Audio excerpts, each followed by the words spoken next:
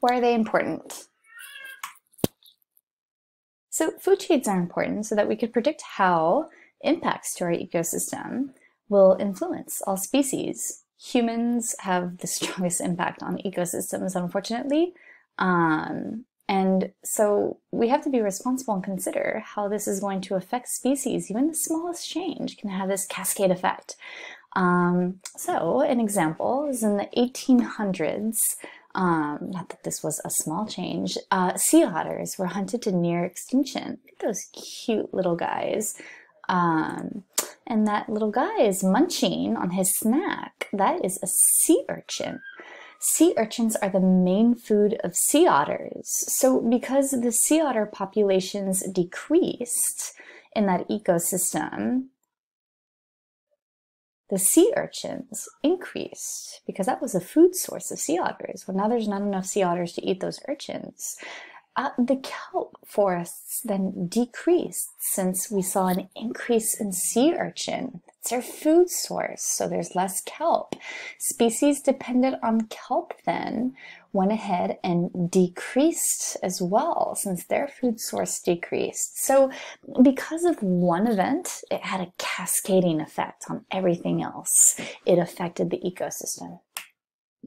In addition, food chains allow us to trace movement of materials through an ecosystem. It's important to know what we're consuming. We saw through that video that it is a recycling of nutrients that occurs in our ecosystem through energy conversion means. And so what we consume is very much dependent on what's going on in our ecosystem.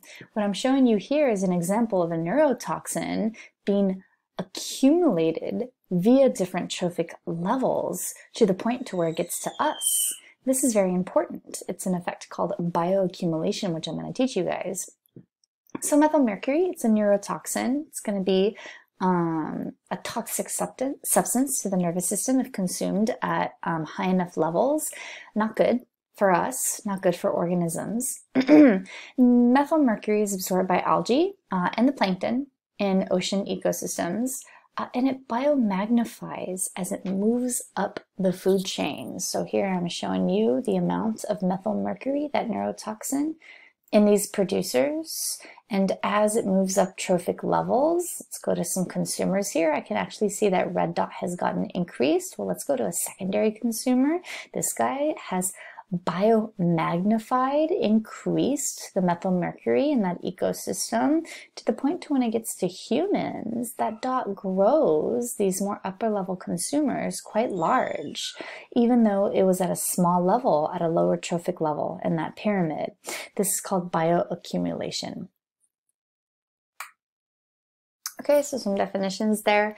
Just to reiterate, the bioaccumulation is the accumulation of chemicals in an organism, such as methylmercury that I discussed. We don't want to have high rates of that neurotoxin or any toxin in our system when it creates damage. And biomagnification has to do with increasing the concentration of a substance in tissues of an organism. Enough levels of that substance in that food chain will increase at higher levels.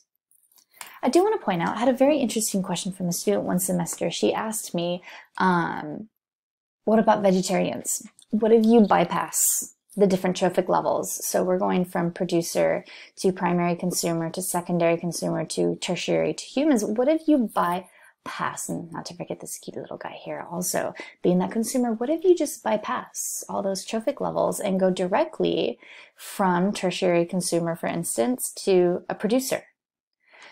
Not to forget the concept of biomass. We still need to consume the same energy consumption slash biomass in order to survive. So I'm not going to eat just one kelp instead of one large fish. If I'm going to do kelp, I got to do multiple kelp. The biomass is the same, so you're still consuming large portions of that methylmercury. Exactly, is it exactly related to the same amount as you increase trophic levels? I can't answer that, but I can tell you that it's going to be enough of that neurotoxin as well to instill damage to the system.